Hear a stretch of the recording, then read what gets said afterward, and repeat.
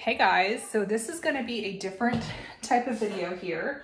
We're gonna get really personal and I'm gonna take you guys into my toilet. So why I'm doing this, and by the way, I'm super pregnant, about to attempt this, but our lovely, funny, adorable son Tanner, 2 years old, put a candle holder in the toilet and flushed it.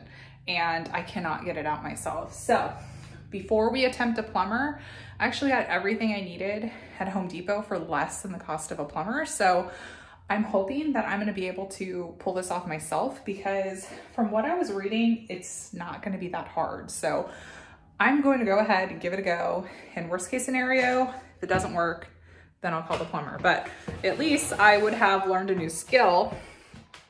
And I have the stuff in case this happens again, because with 4 kids, I mean, it's likely to happen again in the future of a kid putting a toy down the toilet. So we're gonna hop into it. So I'm gonna share with you guys everything I have for this project. So first thing I have is a Shopvac, because you want to clear out the water that is in the toilet before you take it off. Otherwise you're gonna have water everywhere.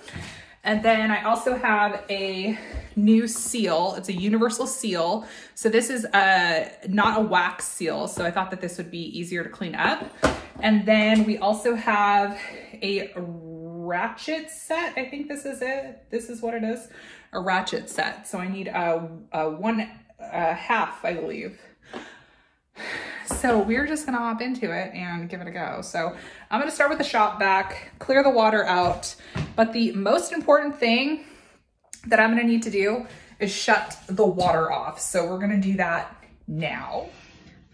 Okay, so to turn your toilet water off, if you don't know how to do it, you wanna turn this knob counterclockwise, and this is actually attached to the toilet. So look for the line that has the piping attached to the water line, and then you're just gonna go ahead and turn it off, and you can hear that the water actually stops. So we have that so far. Okay, so next you're going to need a Shopvac, unless you don't mind a bunch of water all over your floor, and then you need to suck out all of the water that has been left in the toilet, because you don't, if you lift the toilet up, then all of this water is going to come out of it. So you want to go ahead and empty the toilet bowl with your Shopvac.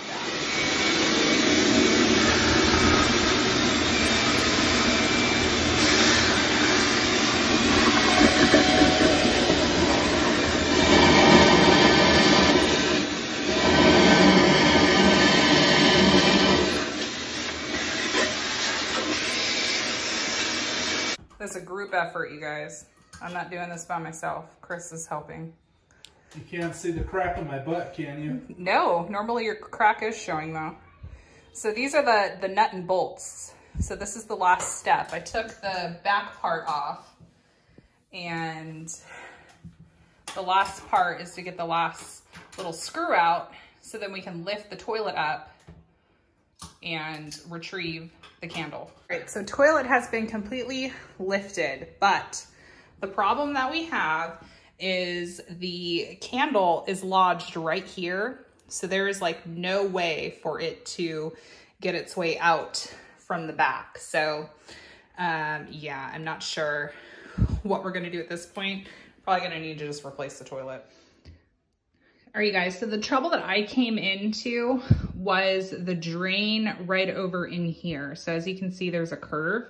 The candle was lodged right here. So what I did is I got a heavy duty toilet snake, and I pretty much just snaked it from the back end, and with a lot of force, I finally got the candle out. So now we're gonna have to put the toilet back. So I went ahead and took off the old wax seal and all of its parts right here.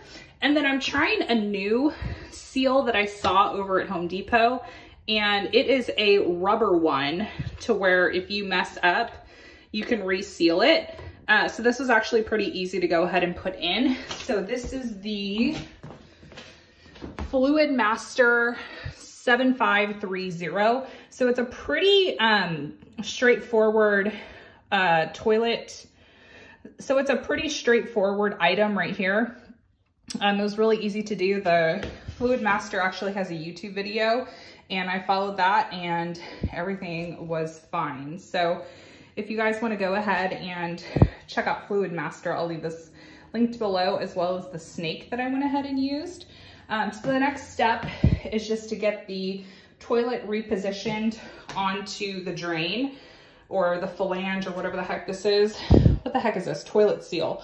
We need to get the toilet back on the toilet seal, and then tighten everything up, and then connect the line, and then we are good to go. Please, Lord, no floods.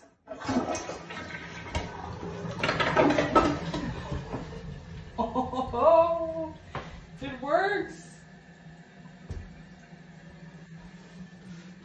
I did it. I did it. Well, with a little help from me. I did it. Yes. With a little help. Yeah, I got your part. Because you're trying to take the bolt off, turning it like right side. Yes. And then you're trying to turn it the opposite way. Cheaper than a plumber. Good job, babe.